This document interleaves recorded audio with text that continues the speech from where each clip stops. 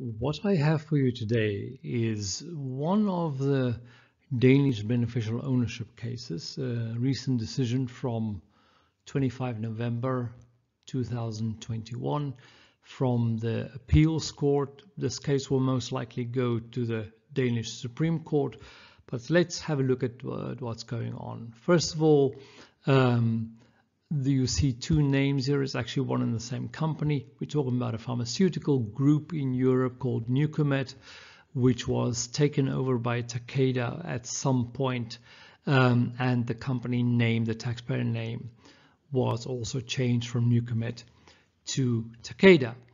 So let's see what is going on here. Here is the decision. It is from the Östra Landratsdombo.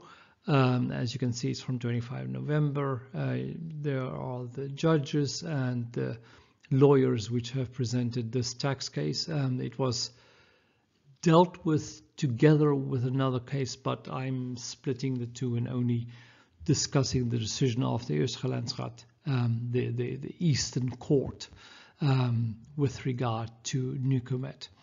Now, the case is factually incredibly complex. It looks something like this. Before we go into the detail, I want to take you through the history of what's going on and how we ended up with what we have. I think it enhances one's understanding of the decision. So let's go on. If we look at 1999 to 2000, we have the company Nucomed, and I have here prints from their annual report from 2000. And it reads, this is Nucomed Holding AS. Nucomed Holding AS was a dormant company until 14th of May 1999. At that date, investors represented by the Nordic Capital 3 Limited subscribed for 70%, and Nucomed Amersham Benelux BV subscribed for 31% of the share capital of Nucomed Holdings AS.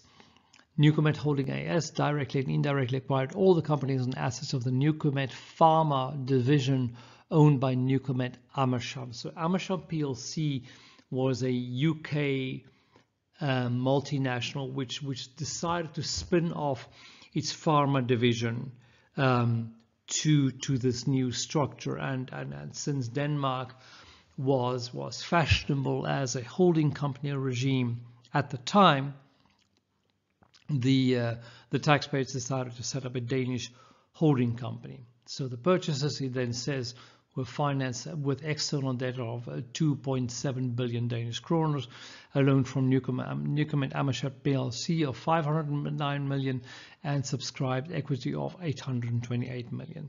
So quite a lot of third-party debt, and then decent leverage in terms of debt to internal debt to equity.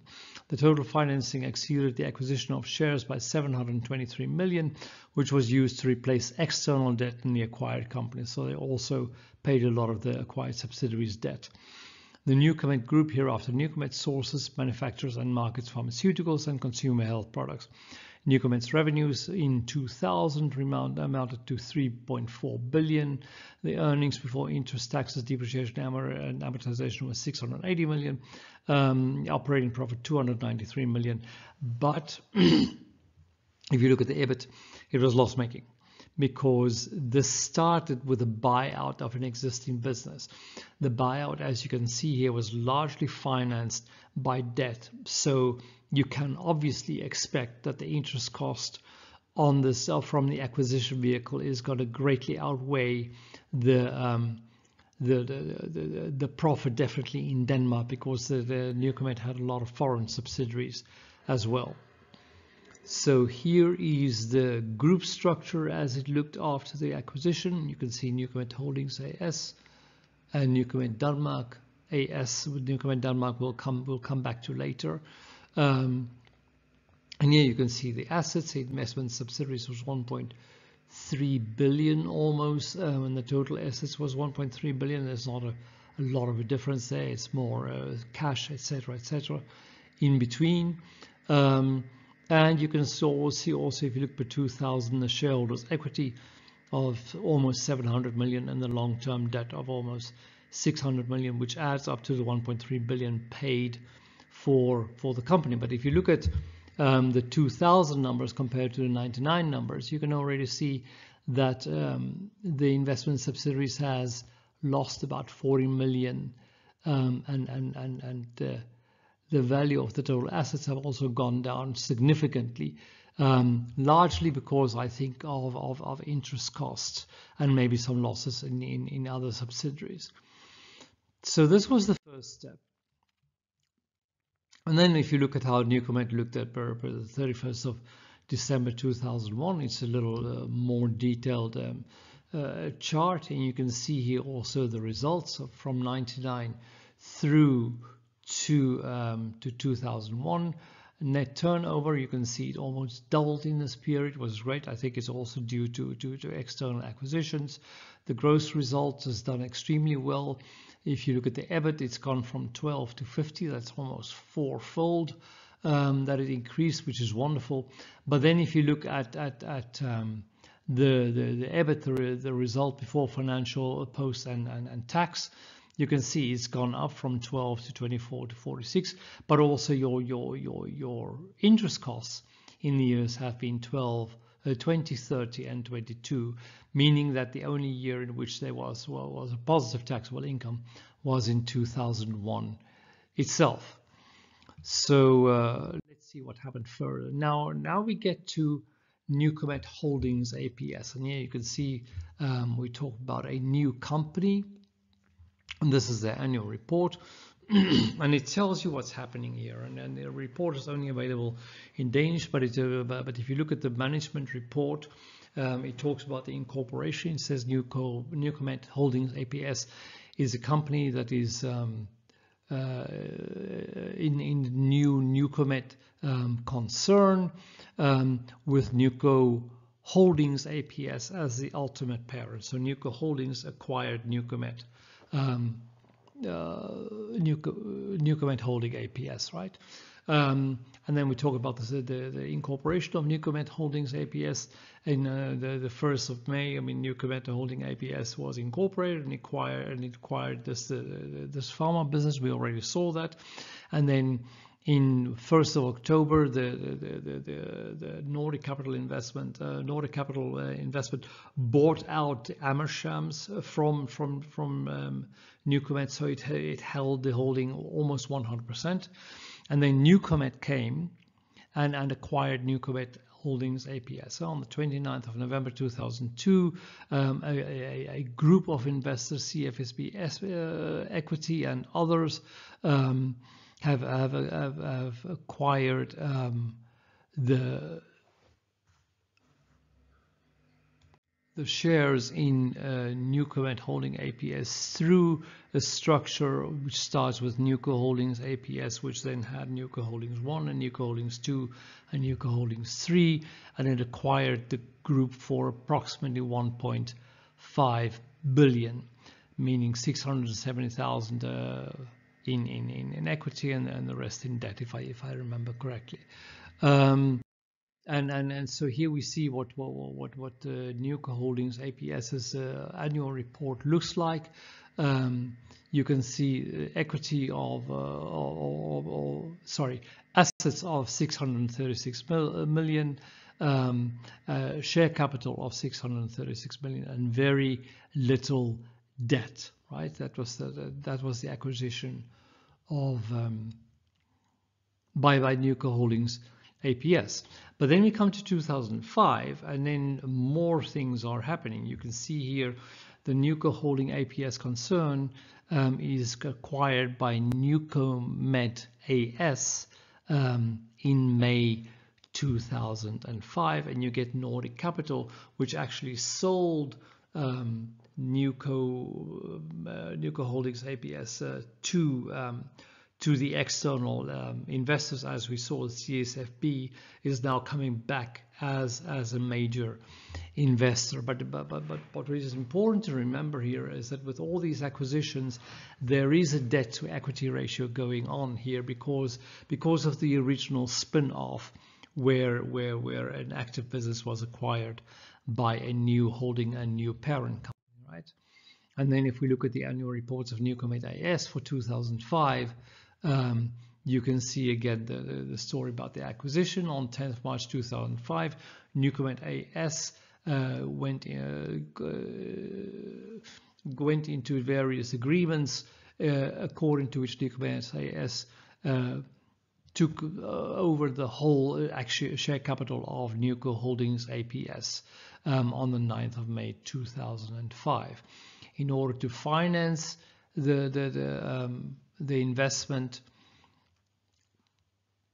Nordic Capital contributed 412 million in cash to Nucomet AS in exchange for shares, and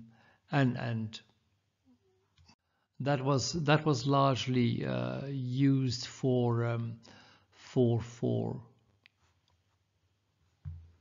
the acquisition, and Nucomet also issued PIK obligations, meaning payment in kind obligations, which were issued to third parties, and that is how Nucomet acquired Nuco Holdings APS.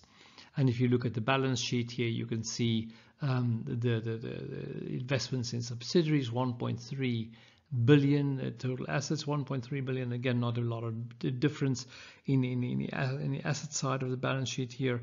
It had equity of 870 million, almost 900 million, and then there's 400 million in these PIK equity certificates, bringing the equity and debt to 1.285 billion, which financed the investment. And here you can see a further description in Nucomet AS's annual report about the acquisition, and it says the following. It again talks about the investment in Nuco Holdings APS, and you can see that the netto assets were worth 600 million, but then there was also goodwill which was paid for another 600 million, bringing the total investment to 1.2 billion, almost 1.3 billion in investments.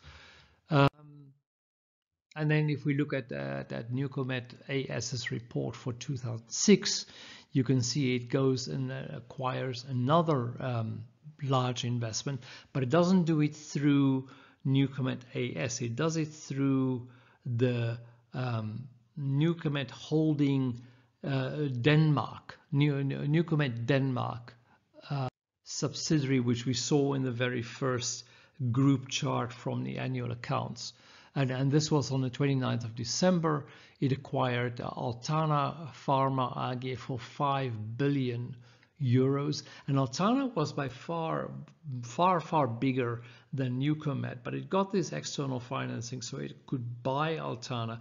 And by buying Altana, the Nucomet became, I think, the 25th largest pharmaceutical distributor in Europe, right? So it was quite a significant group by now, and part of the way that it finances, and this is the next chapter where it talks about new Aya, which is the new owners. It said that what it did was there was a new holding structure set up, wherein the shares in Nucomet AS were exchanged for shares in Nucomet SA Sicar in Luxembourg, which is a Luxembourg investment company.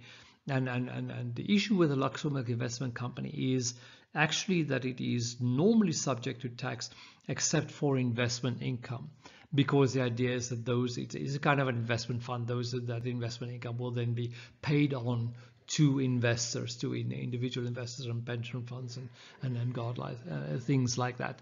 I believe it's actually only pension funds and informed investors which can invest in a SICAR. And if we look at the annual report of Nucomet AS, the P&L, you can actually see that there was financiële onkosting or interest cost of 40 million plus 93 million, which is almost 130 million, and we'll get back to this because